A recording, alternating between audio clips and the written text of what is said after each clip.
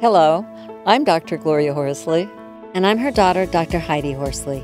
Heidi and I want to welcome you to Open to Hope Conversations, the podcast.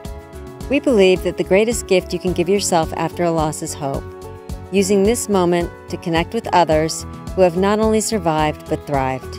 So let's get started.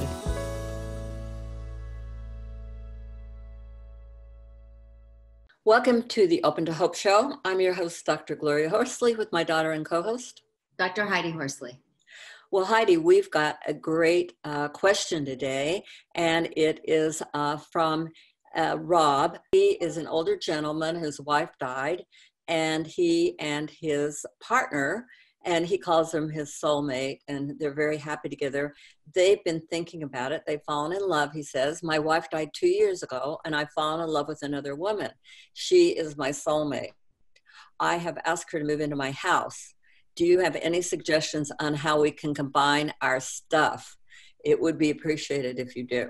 Wow. Heidi, a lifetime, an older gentleman, and I assume an older lady. You've created a lot of stuff, right? Absolutely. And, I've worked with a lot of people that have these issues, and I would say that there's a lot of compromise that needs to be involved. I'm assuming there's a lot of his deceased wife's things in there. Mm-hmm. Furniture, things that have sentimental value, pictures, even their bed. Yeah. And you fill houses with things. So, you've got all these items. I mean, there are all these books on decluttering now and all that kind of thing. And it's hard for people to get rid of possessions, particularly his wife has been gone for 2 years. That's not a whole huge time. I mean, you might be pretty connected with some of those things, don't you think? I agree with you, Mom. And in fact, I know a couple where he wanted to keep all the antiques of his deceased wife, and his new wife didn't like the furniture and she didn't want it.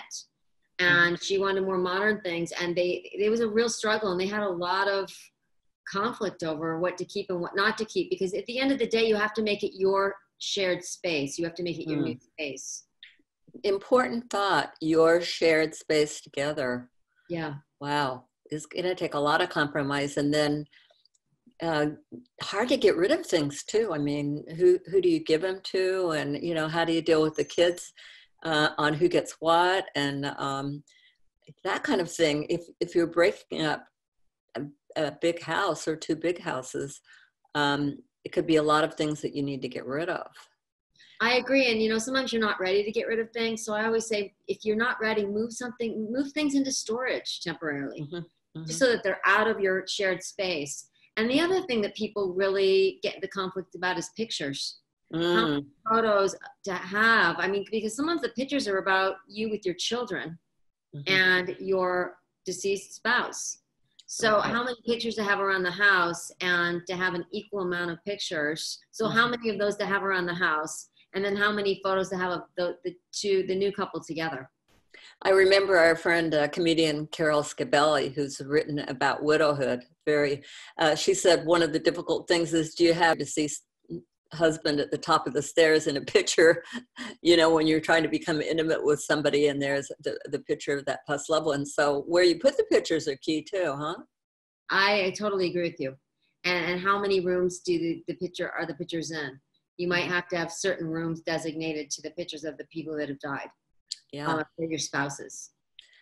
So I think the kids may have to get involved too. And, that's going to be a discussion that you don't want to, Rob, I would suggest that you wouldn't want to have your partner in that discussion when you talk to them about their mom's possessions and what they think and how they could be divided and what you do with them.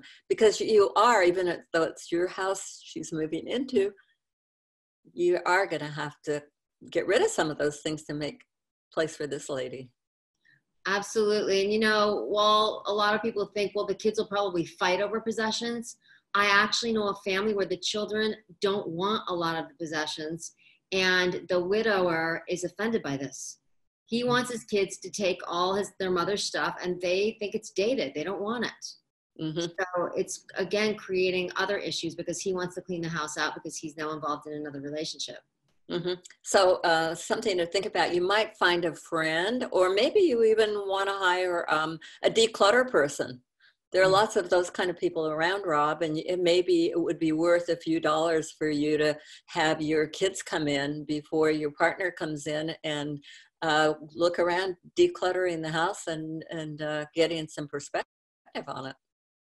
Well, I agree with you, Mom. And they may need to do a complete overhaul and do new painting, paint the walls different colors, put in new carpeting, and really make it their home together and make it almost like a new house. My own mom in her later years was dating after my dad died, and she and her partner, he wanted her to move in, and she's like, no, you need to, I want you to sell the house. She actually wanted him to sell it. She said, I'd like to get a fresh start together. And unfortunately, they were never able to work that out. So they kept separate places, and maybe that was the best. Yes. And like you said, sometimes there isn't compromise.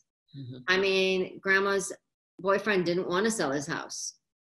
So they didn't move in together. So sometimes there's not, like you said, if it's, people break up over these things. They're very, emotionally charged.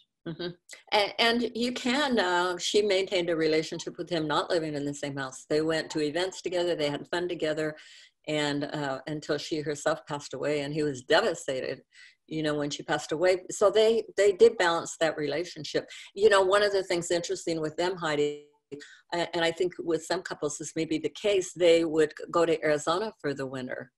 So they were out of the area that they even lived in. For older couples, you can share space, maybe rent a place or buy a little cabin or something that is your space together. Yeah.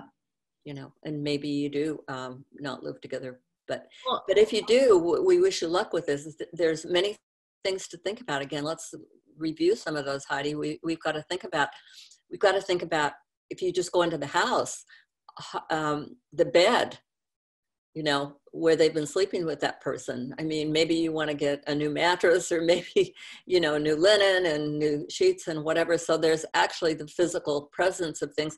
There's also all the clothing, Well, I don't get rid of clothing quickly. Exactly. And I think one of the keys is not just to get rid of things, but to figure out how to continue bonds with those that we've loved and lost, and how to keep them in our lives in ways that are okay for our new partner. And one thing I'll have to say to you, in the end, it's kind of all stuff. Right, I agree. If you really think about it. It's just stuff. Yeah, we get caught up in stuff. And this is really things of the heart. And I think if you have problems with your other family members about it and talking to them, you need to tell them that, this is stuff. This is things of the heart. We want to thank everybody for watching this YouTube today. And if you're planning on setting up house with your soulmate, we wish you the greatest luck in the world. I'm Dr. Heidi Horsley. You have been listening to Open to Hope, the podcast. You can follow Open to Hope on Facebook, Instagram, and Twitter. To learn more, visit us at opentohope.com and go to Apple Podcasts to subscribe. I'm Dr. Gloria Horsley. Join us again next week for another Open to Hope conversation, where we invite you to lean on our hope until you find your own.